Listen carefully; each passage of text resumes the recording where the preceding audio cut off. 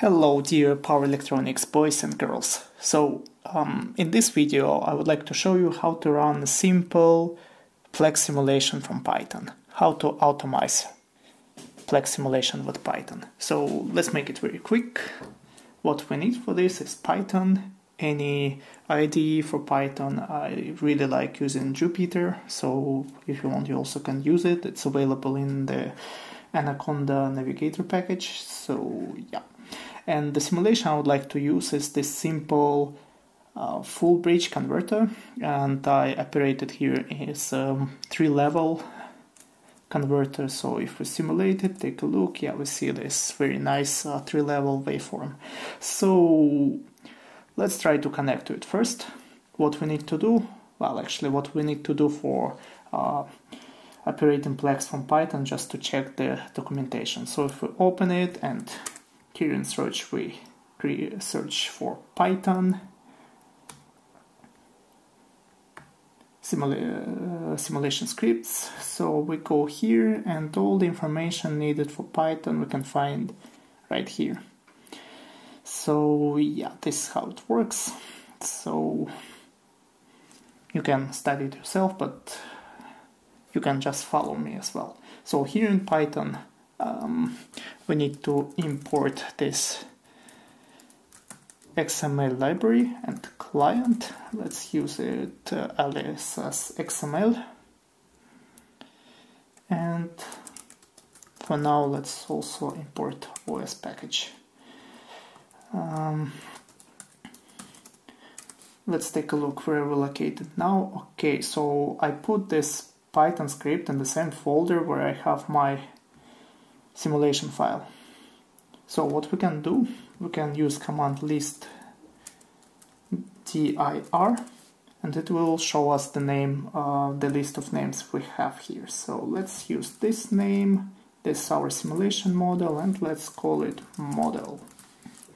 So this is the name, and file type will be PLECS. Okay, so now we need to connect to the PLECS. How we connect it? We go here to preferences. Where is preferences for PLECS? Simulation parameters.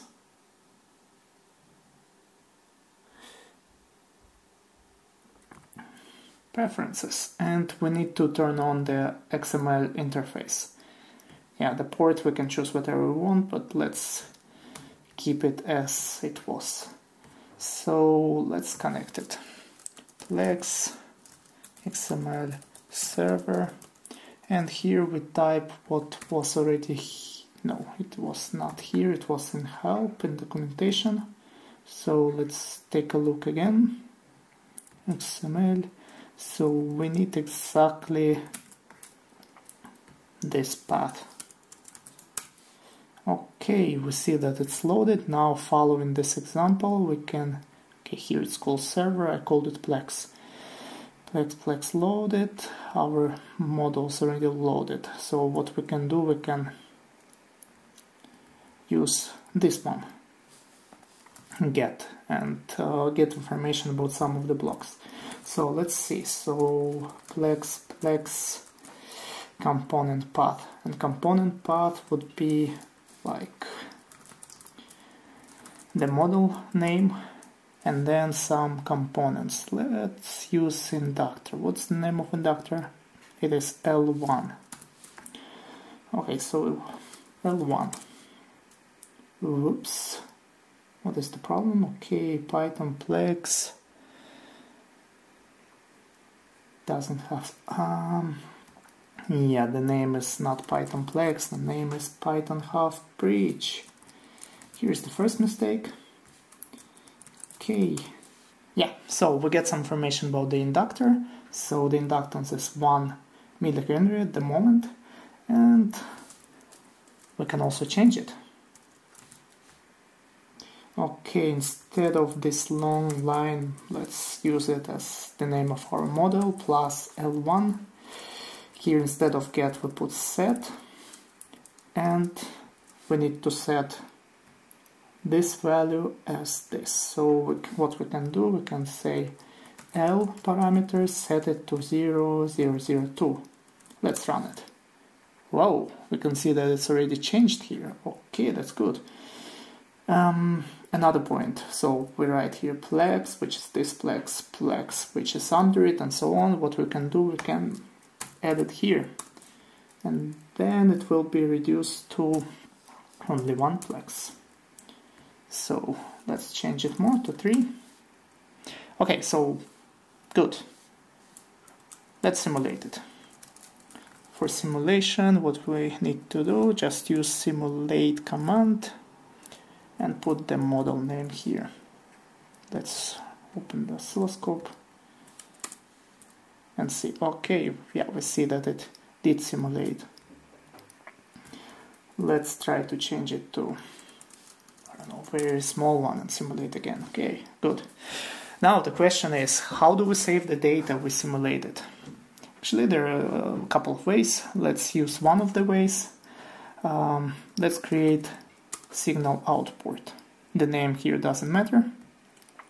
It will provide the values and add them to our simulation model. So now we can see that after we run the simulation, we get this 2 parameters, times and values, time and values, and which are empty. So they're empty lists. So after we added this output, if we run it again, let's put a oscilloscope here so we can see it running. Ooh, we see that this PLECS simulate command returned us a lot of values. So yeah, let's separate them. Okay, let's say that time equals PLECS simulate PLECS simulate time, and let's see what's inside time. Okay, we see that there is another array, so maybe we can try something like this. Oh no, we cannot. The values, okay, let's keep it like this, and I think it was value, not values. No, it was values.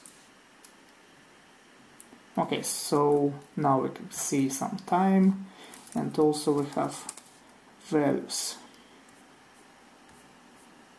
And values, it gives us actually nested list. So you see, if I put here, yeah, and if I put another one, I get the first value, and if I do like this, I get the last value. So here I would like to put one more, simulate it, and let's plot it. For plotting, we need to import matplotlib library,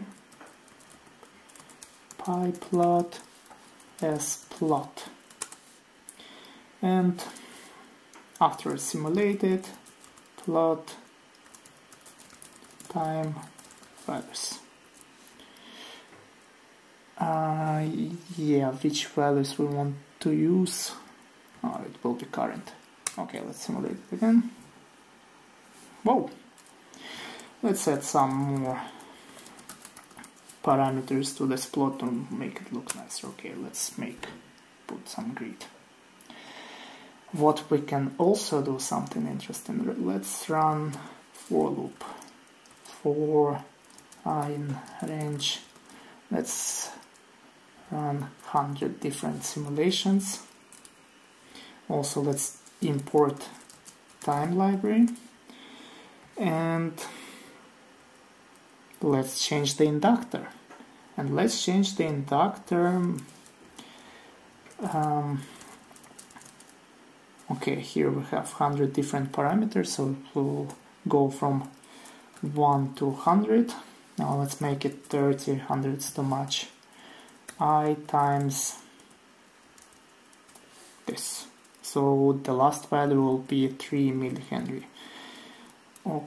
Okay, and then we'll change one of the parameters. We need to change the inductor. But how do we change it? Okay, let's take a look. Model plus L1. Yeah. Why I'm doing this? We already have it here, so let's just put it here. Set. This one needs to be a string. So if we put just L value, it will give us an error. So we need to convert it to string. Let's try it again.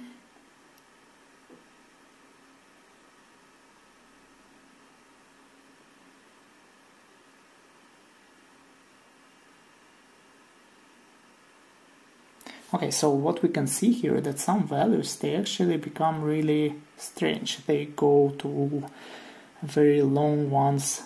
So because of this floating point problem, what we can do, we can round it to 5 values. So let's just use round command and then put here 5 and simulate it again. Maybe we can plot here as well. Okay, 30 is too much, let's make it 5.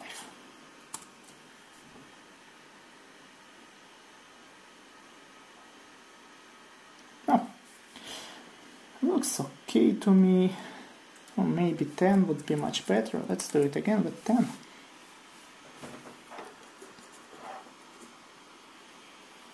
Okay, so you see actually these two things, they look very similar. Okay, the question is why do we get only one but not the other one? So we need to put both of them through the multiplexer. And then we'll have 2 channels. Okay, so let's copy this, put it here.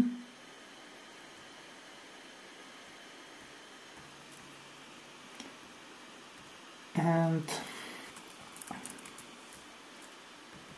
voltage, current, and let's plot voltage and also current.